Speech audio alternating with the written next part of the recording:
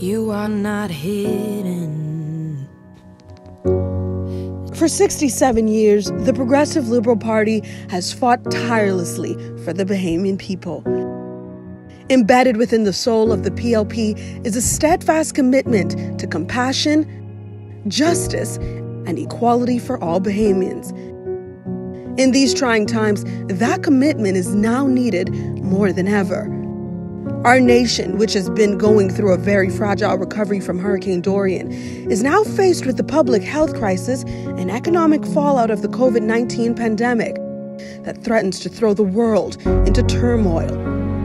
Under the direction of the Honorable Philip Brave Davis and the rest of the leadership team, the PLP will continue to fight so that the voices of all Bahamians are heard as our country grapples with recovery during and after this crisis. We want the Bahamian people to know that we are standing with you.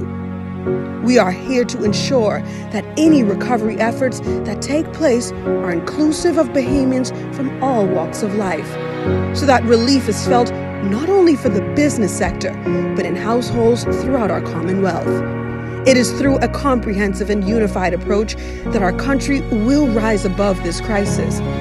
The Progressive Liberal Party will be with you every step of the way.